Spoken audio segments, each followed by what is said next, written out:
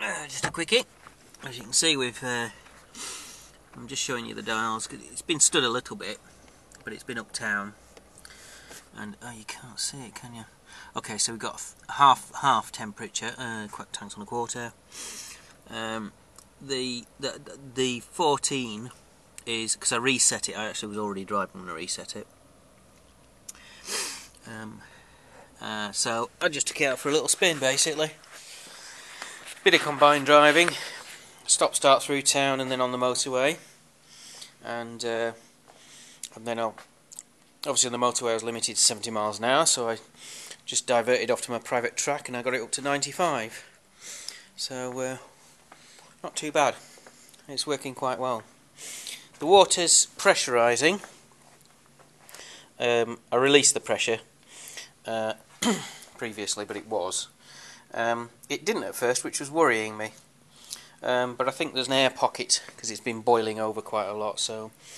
And the radiator's cold at the moment, so I just need to bleed it all out and get all the air out of the system, and then I think we'll be okay. It's okay when you're running the engine, and when you spin the engine up, you can feel the temperature. When the engine's idling, it goes cold. The heater in the car goes cold, which is classic. It means that you've got not enough water in your system, which is probably due to an air pocket in it. So I just need to flush it all through and get rid of all the air out, and then it should be okay. But yeah, did 15 miles. Not a problem really. Didn't seem to mind.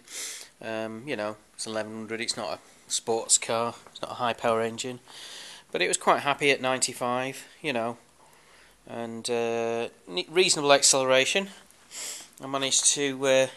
There was a 1600 Mercedes who was looking a bit friendly, and so we had a little bit of a to do at the traffic lights, and it was holding its own against it. I mean, this is a 1200, isn't it? So you know, it's pokey. The engine's sealing up very well, and I think it's pretty good. We've got a low mileage, as you can see. It's 57,000 ish, and yeah, good little motor. There's a door handle problem which I need to fix. That's I'll show you that. So we've got this thing here, so you can see. I don't know if you can actually. It's very dark, isn't it? But basically, the door handle sticks open, which means that you can't shut it until you put the handle in. See, and then it shuts. So there's that to tackle. That's a minor thing. And missing parcel shelf. That's about it, really. Yeah. You can see it's had a bit of a. I was just looking then. You can see there's a little bit of a dimply thing going on there. So it's obviously met something around there, so there's a little bit of bodywork on it there.